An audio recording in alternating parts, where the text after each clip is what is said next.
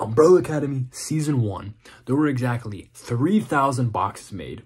And in each box, you got 24 packs, okay? So if you multiply 3,000 by 24, that gives you 72,000 packs, okay? And the odds of getting a sketch card were approximately 1 in every 576 packs. So if you divide 72,000 by 576, that gives you exactly 125 total sketch cards in existence from Umbrella Academy Season 1.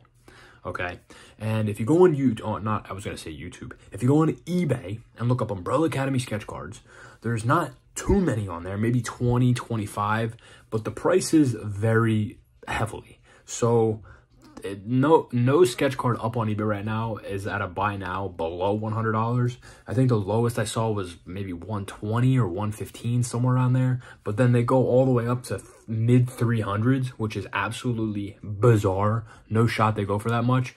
But even if you go on eBay and filter it to sold and completed listings, not a single sketch card has sold. So for this exercise, I'm going to assume that the average cost of a sketch card, we're just going to say $100 on the dot. I think that some of the lower tier ones would probably go for under 100, but no way they go for 300 or more. I just don't think there's that much of a market for them. So for this, we're just going to say an average cost of a sketch card is $100. So if you take 125 total sketch cards and multiply that by $100 per card, that gives you $12,500 to own every single sketch card in existence from Umbrella Academy. Should I go for it?